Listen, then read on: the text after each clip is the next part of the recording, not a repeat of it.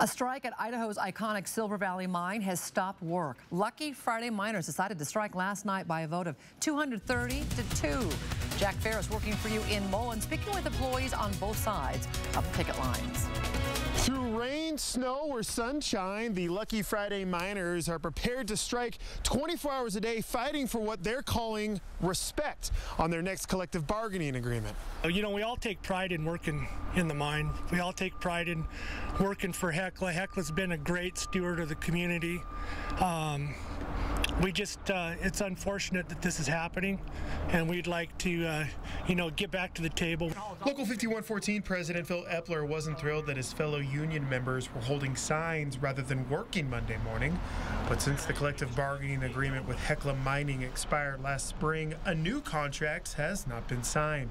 We've had 27 meetings over the last 10, 12 months, and we've gotten to this point where we weren't in agreement, and the union gave us notice last night that they were going to go on strike, which is where we are.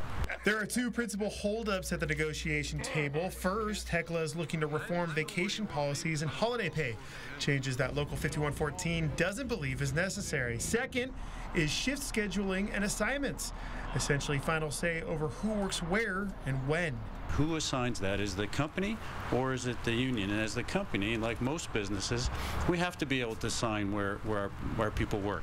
Local 5114 believes the company would be better served if they handle personnel assignments. Here we got a new crew of young people in here that are go-getters, and to have them pull up stakes and go to Alaska or Montana at this point, it's going to be a loss.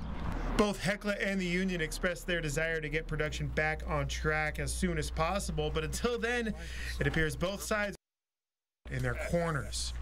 If Hecla's done anything throughout this last 9-10 months of bargaining, they've brought this union together like I have never seen it before.